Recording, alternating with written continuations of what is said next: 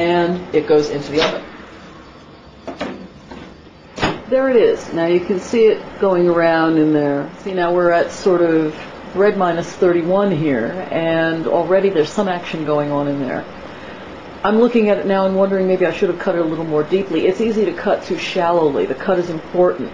This is not just some remnant of the ancient European tradition of cutting a cross on your bread because bread was a holy thing and the staff of life.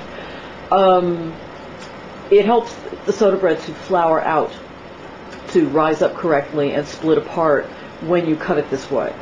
So we'll give it a couple more minutes and come back to it. So now we're at sort of bread minus 25, and again it continues to rise. It's splitting nicely down the place where it's been cut. It's going to be a while before it starts to get brown yet, though. So here we are at sort of bread minus 17, and it's rising nicely. Don't be panic-stricken if your bread does not go up like a rocket. Ideally, this bread comes up at a little more leisurely speed than some yeast-based breads might do.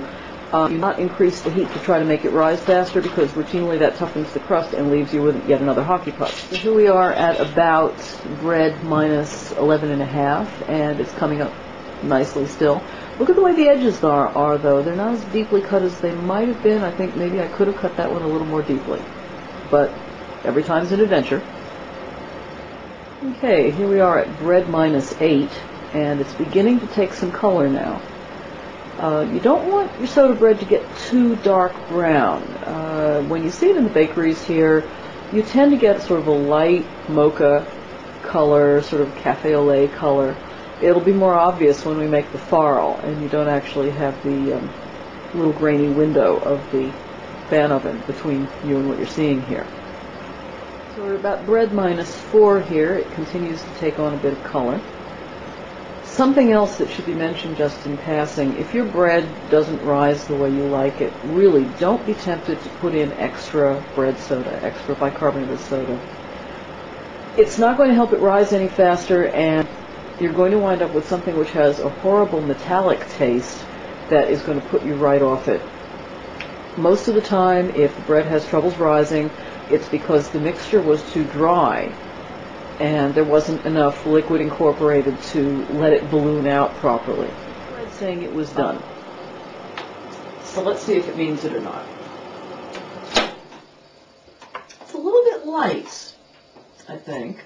So I would be tempted to give it about another, 5 minutes, and we'll see what it does. So there it is, and it smells great.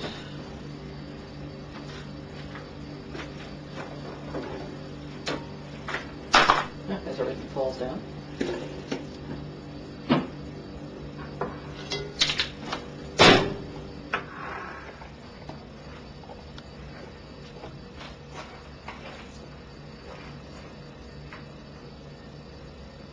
So there it is.